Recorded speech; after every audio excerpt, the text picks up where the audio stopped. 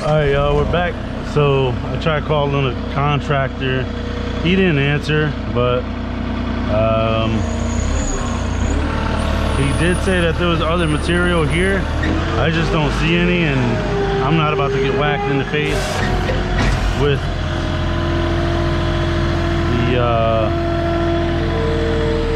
I'm not about to get whacked in the face with those tree branches. So side of the driveway is as good as any place, if you ask me. And if you wanted it somewhere else, you should have been here, because there's really nowhere else to leave it here, you know. Oh, I could see something on the porch there, but I don't know where else the material could be. I don't know.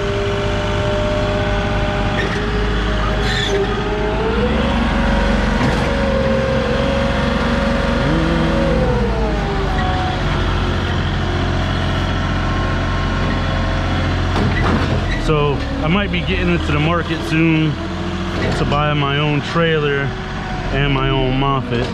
I would just need a place to store it and some contracts to run. So what do you guys think? Get my own Moffett, my own trailer, and maybe, I don't know, I got some wild ideas. I was thinking maybe I could set up like a little training school or something like that,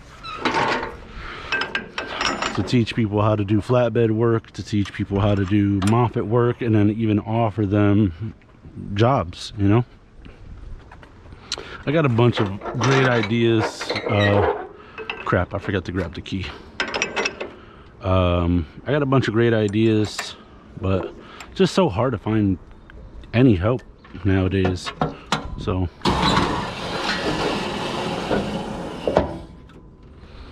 just grab the key. But yeah, because, you know, when you go to tractor trailer school, they just give you like the basic training. Oh, let me grab that stick off the back. You know, they give you like just the basic knowledge. And you don't want that flying off. They give you like the basic knowledge on how to drive, but they don't teach you how to secure a load or what to expect at shippers or anything like that. So at least if there was a company out there that offered classes for flatbed, Moffett,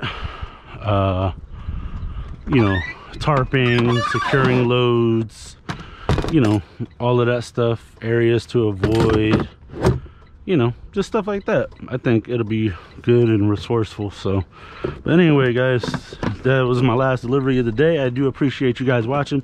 Make sure you guys smash that like button, leave a comment down below. Let me know what you guys think of my idea for the school, or the, you know, the classes or whatnot, and offering jobs to people, you know.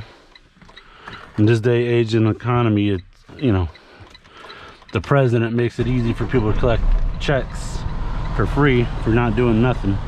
And if you guys didn't know, the governor has made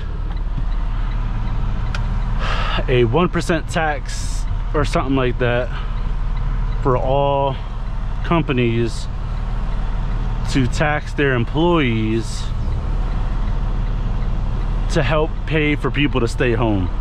So yeah, if that's not a reason to like move out of Connecticut, then I don't know what is. So, but anyway, guys, I do appreciate y'all. Stay good, stay safe, and I'll see you guys on the next one. Thanks for watching. Later.